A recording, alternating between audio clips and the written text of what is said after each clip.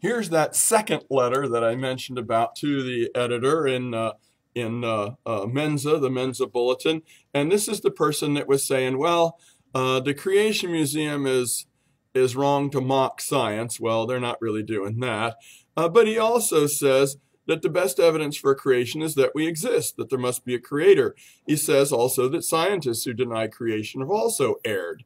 And then they declare things to be fact based on beliefs. He's saying both sides are, and we should never do that. We should declare things to be true within our own circle of people who believe the Bible is authority, but only in that circle. I spoke to the Atheist Club at Purdue one time, and they wondered why I didn't cite the Bible as an authority during my presentation. I said, well, you don't even believe the Bible. Why would I cite that as an authority to you? So Paul did the same kind of thing on Mars Hill.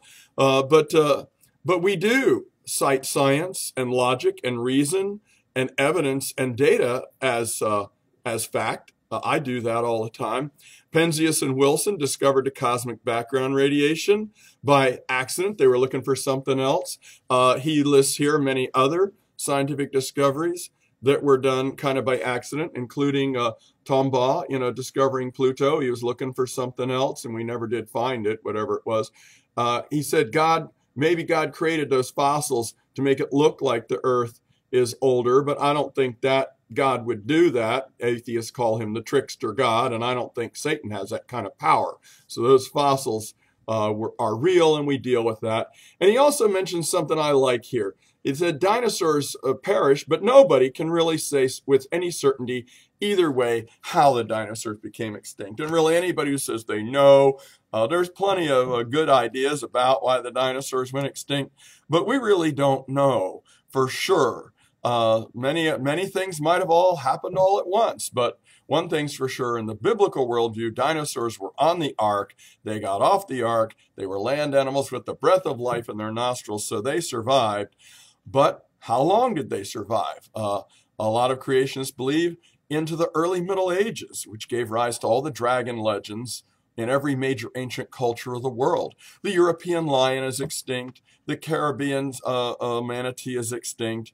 And the Madagascar dodo bird is extinct. A lot of things have gone extinct, mammoths and things like that. Why? Was it just because the long marches of age and they just got old? And maybe their DNA got old. Phylogerontology is a new concept, but it may explain, I think, it's my personal theory, the dinosaur extinction much better. Will you keep thinking, and perhaps we'll look at one more letter to the editor. This is all interesting about people's attitudes about these things, so you know, especially these Mensans here.